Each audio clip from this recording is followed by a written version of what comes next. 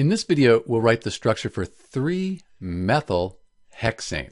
So first off, we need to recognize this ANE. That means we have an alkane. We'll have carbons and hydrogens, and they'll be single bonded. So we'll write the longest continuous carbon chain. That's going to be the hexane. Hex means 6, so we'll put 6 carbons in a row. And let's bond those together. Since it's an alkane, that'll be a single bond here between the atoms. Next, we number the chain. We'll start from the left and go to the right.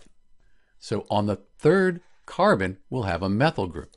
That'll look like this. The methyl group, you'll see this quite often in organic chemistry, that's CH3. So we're just going to put another carbon here on the 3rd carbon here in our parent chain. We'll put a bond, and let's get rid of these numbers. So now we can add hydrogen atoms onto each carbon. Each carbon's bonded to 4 things. So we have 1 bond here, so we need 3 hydrogens on this carbon.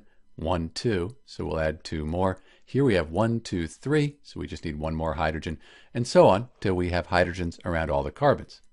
I won't write all the hydrogens in this video.